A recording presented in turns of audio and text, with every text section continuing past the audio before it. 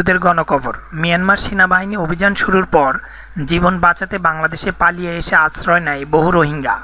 মিয়ানমারের রাখাইনে হিন্দুদের একটি গণকবরের সন্ধান পাওয়া গেছে বলে জানিয়েছে দেশটির সেনাবাহিনী। সেনাবাহিনী বিবৃতিতে জানিয়েছে, রোহিঙ্গা জঙ্গিরা ওই হিন্দুদের হত্যা করেছে। খবর Times of India O BBC Bangla. গেল 25শে আগস্ট রোহিঙ্গা জঙ্গিরা রাখাইনে কয়েকটি পুলিশ চেকপোস্টে হামলা চালায়। এতে নিরাপত্তা বাহিনীর 12 সদস্য নিহত হন। এরপর নৃশংস অভিযানের নামে মিয়ানমার সেনাবাহিনী। ওই অভিযান শুরুর পর জীবন বাঁচাতে 4 লাখের বেশি রোহিঙ্গা বাংলাদেশে পালিয়ে ঢুকেছে।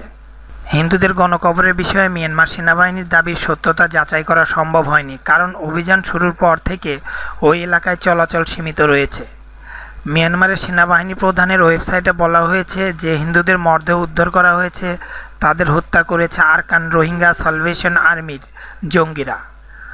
বিদ্রোহী সংগঠনটির সদস্যদের চরমপন্থী বাঙালি সন্ত্রাসী বলেও আখ্যায়িত করা হয়েছে ওই বিবৃতিতে। গেল 1 মাস ধরে মিয়ানমারে রোহিঙ্গা মুসলমানদের নিয়ে যে সংকট চলছে তা মূলত আরসার হামলার পরেই শুরু হয়।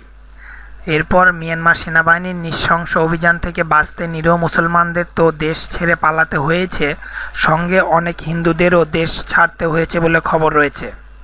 মিয়ানমার সেনাবাহিনী বলেছে, গণকবরে যে 28 জনের মৃতদেহ পাওয়া গেছে তাদের মধ্যে 20 জন নারী ও 8 জন পুরুষ। মিয়ানমার সরকারের মুখপাত্র ঘটনার সত্যতা নিশ্চিত করেছেন। ইয়াপকা নামের গ্রামটির হিন্দুরা এএফপিকে বলেছে, 25শে আগস্ট জঙ্গিরা তাদের গ্রামে হানা দেয়। তাদের সামনে যে দাঁড়িয়েছে তাদের ওপরে হামলা করা হয়েছে, বহু মানুষকে হত্যা করা হয়েছে এবং অনেককে জঙ্গলে ধরে নিয়ে যাওয়া হয়। আমার এই চ্যানেল হতে আপনারা যদি আরও লেটেস্ট নিউজ পেতে চান তাহলে অবশ্যই সাবস্ক্রাইবের মাধ্যমে আমার সঙ্গে থাকুন। ধন্যবাদ সবাইকে।